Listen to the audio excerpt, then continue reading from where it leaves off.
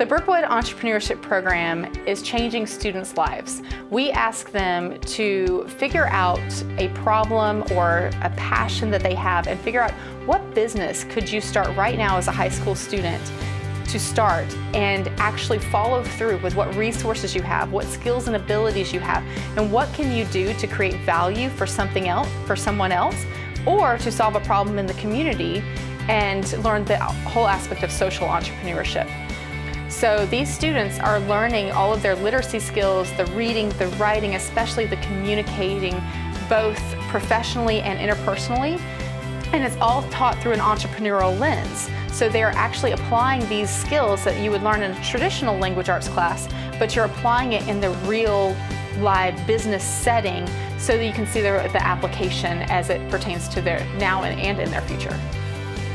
They come in sometimes with weak language arts skills. It's not their strength.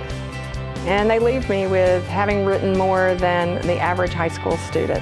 They get a sense of confidence in their writing, their ability to communicate, just to look somebody in the eye, shake their hands, all of those skills that we call soft skills that businesses want to see. For entrepreneurship, you have to have a collaborative environment. And so when we first started the room, we had stationary desktops, which didn't lend well to group work or class movement and real experiential learning. Walton EMC awarded us a grant to purchase technology for use within our entrepreneurship program. And so with these funds, we were able to buy laptop carts, and where there's a 1-to-1 ratio for laptops to students, where we have the mobility and the freedom to really expand our instructional strategies based off of what Walton EMC was able to provide us through these laptops. We teach the kids a lot about what it means to be a social entrepreneur, that you're not just in it for yourself, that you're in it to make your community better, your nation better, your world better. You know, Walton EMC giving to these kids, and these kids see that. They see every day in our room there's a sign that says EmPOWERment grant, and they know the reason you're on that computer is because of Walton EMC. And they kind of want to give back in their business too, to help other people. It feels good to be on the receiving end, but it also feels good to be on the giving end as well.